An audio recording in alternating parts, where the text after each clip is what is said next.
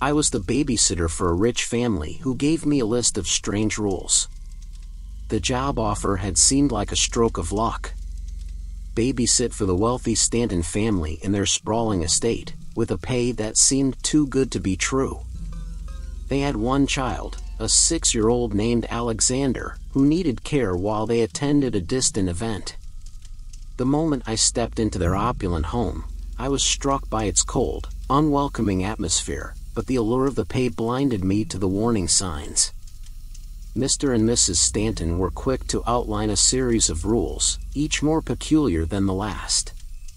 Do not go into the gardens after sunset, keep all doors locked after 9 p.m., and most importantly, never let Alexander out of your sight after dark. They spoke with a severity that brooked no argument, leaving me with a list and a creeping sense of unease. Alexander was a peculiar boy, silent and observant, with a stare that seemed to look right through me. Despite his oddities, there was a charm to him, an innocence that belied the strictness of the rules. I followed them meticulously, attributing the family's eccentricity to their wealth and isolation.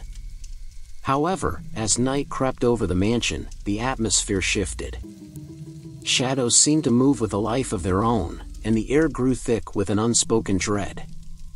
It was then that Alexander's demeanor changed. The boy, who had been so quiet, now exuded an unsettling energy.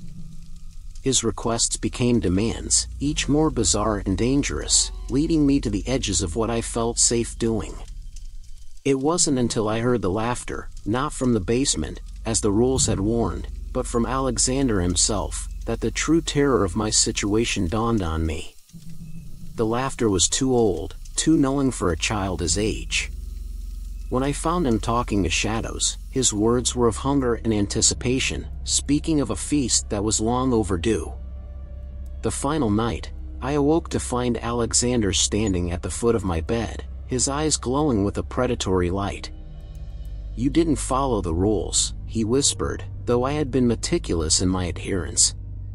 That's when I understood, the rules were not for his protection or mine, but a ritual, a preparation for what was to come. The Stantons had not left to attend an event, they had retreated to a safe distance, knowing what would transpire. The realization hit me with the force of a physical blow. I was not a babysitter, but the next meal in a cycle of feeding that sustained whatever Alexander truly was. As I write this, hiding in a locked room with dawn still hours away, I know I won't survive the night. My only hope is that this account finds its way to the outside world, a warning to anyone who might be lured by the promise of easy money and the charm of a child who is anything but.